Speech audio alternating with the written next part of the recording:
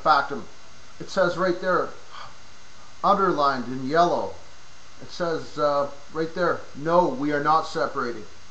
So what that means on the bottom of page 4 and page 5 of the Factum, that means that we called the bank 9 months before our separation date, because before our separation date we moved. We moved from Calgary to Redcliffe, which is just outside Medicine Hat. We called the bank, did a mortgage application, and she called us back and she says, oh, we're skeptical about are you separating? And the thing is, it was the first I ever heard of it. But I did call my ex-wife, Rhonda Sales. I said, you know, what's this? She goes, oh, so she called the banker pretty much like behind my back, and I didn't know about it. Like 9 months before separation, you know, because, you know, sometimes couples fight on and off, and so this was like 9 months before our actual separation date, where she called the bank, you know, months before. It could have been a year before, where she said that I want to take over the mortgage of the house from Mr. Afton because we're separating. And she did not deny saying that to me. She did not deny it. So I don't know where these judges found something where Miss Factum denied a statement. But according to me, she did not deny any statement at all. She admitted to me. She admitted to the banker that she said that earlier, that we're separating, and we had to actually convince, because at the time we were not separating. We were fighting, and she was thinking of separating. She called the banker, and we actually do separate like 9 months later. But the thing is, what happened 9 months prior, her denying a statement has nothing to do with it. But the bottom line is, it's an outright lie.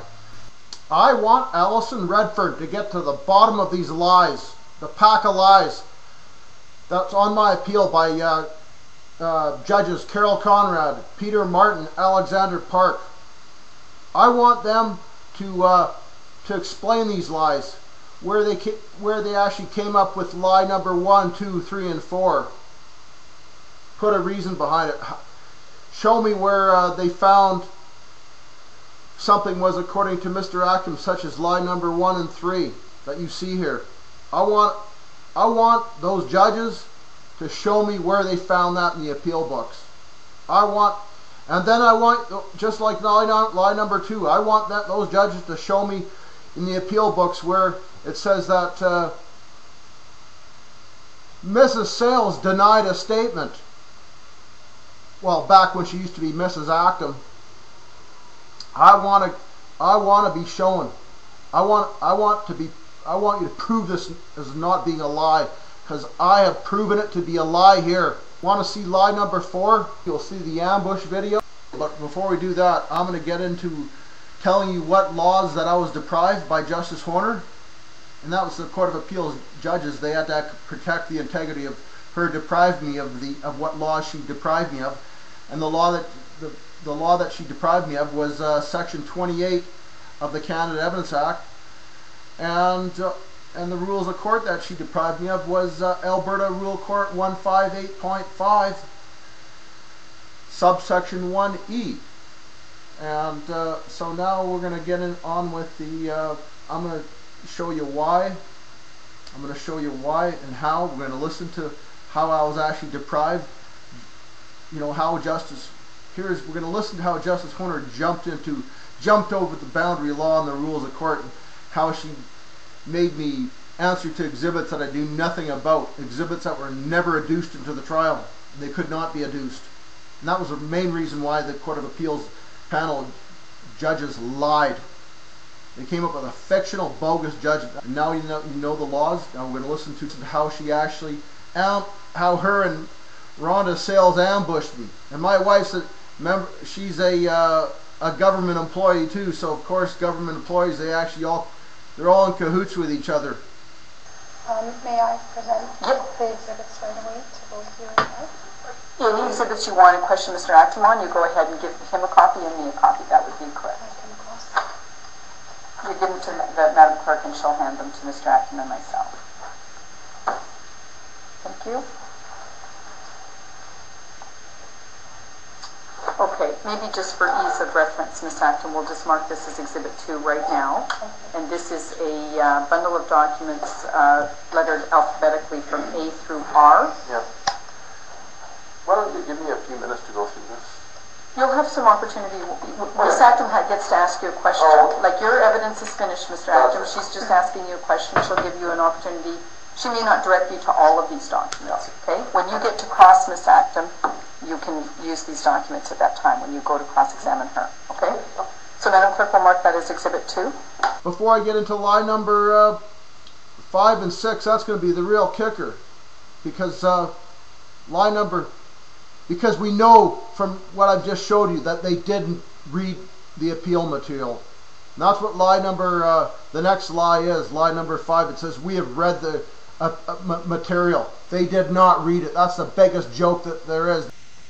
Just as we saw the first 4 lies, lie number 1, 2, 3, and 4 on paragraphs number 1, 2, and 3. Now we're going on to paragraph number 4 and 5, which contain lie number 5, 6, 7, 8, 9, 10, and 11, and 12. The 12th lies at the very end where it says that she did. 13. That's going to be on the last part of paragraph 5, which is on page 2, and that's the end of the lies. So we'll have a total of 13 lies. I'm going to take you through all the lies. Lie number 5 states, we have read the material submitted. Well, we know from yourself viewing the last video, part 2 of 3, and part 1 of 3, if you went through that, you know that they didn't read my appeal material to full comprehension. They've skimmed through it, and we know that from lies number 1, 2, 3, and 4, we know that those lies are lies. Number 6, lie number 6, we find no basis for appellant intervention. Well, let me show you my basis for appellant intervention. Contrary to lie number 6, we find no basis for appellant intervention.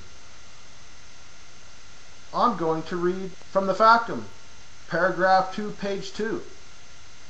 Miss Actum served new surprised exhibits to Mr. Actum. Mr. Actum did not realize that these were different exhibits from what Miss Actum had filed as per her pretrial material. Not until being cross-examined by Miss Actum did Mr. Actum realize that these were exhibits in which Mr. Actum was not provided enough time to recall before having to answer to these new surprise exhibits. Mr. Actum feels he could have answered to Miss Actum's questions about those emails better. Only if Miss Actum and Justice Honer would have respected Civil Practice Note 5. Then he feels he could have answered Miss Actum's cross-examination better than feeling ambushed and answering to emails other than I cannot recall. Appellant's Factum, third paragraph.